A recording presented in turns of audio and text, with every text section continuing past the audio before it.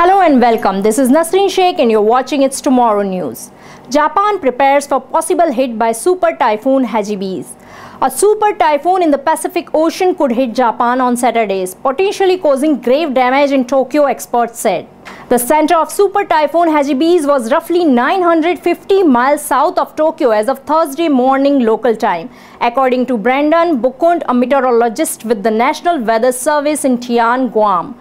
The storm was moving about 9 miles per hour to the north and expected to pass along the east coast of Japan on Saturday evening, he said. The fastest sustained winds of the storm, as estimated by satellites, were 160 miles per hour, equivalent to a Category 5 hurricane storm with sustained winds of over 150 miles per hour is classified as a super typhoon. The storm is expected to weaken with winds at about 90 miles per hour. As it approaches Japan, meteorologists predicted heavy rain there starting late Friday or early Saturday. The storm is expected to undergo an extratropical transition in the following days and become a large storm in the Bering Sea. NHK Japan's public broadcaster reported that officials were urging residents to prepare for potentially severe weather, including dangerous storm surges.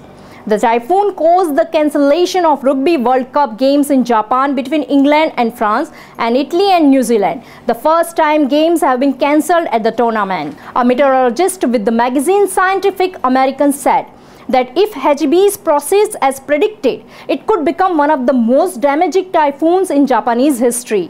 Japan Rail announced that it would likely suspend service on multiple lines in advance of the typhoon hitting Japan. Both Japan Airlines and All Nippon Airways have said they will suspend flights from Friday to Sunday.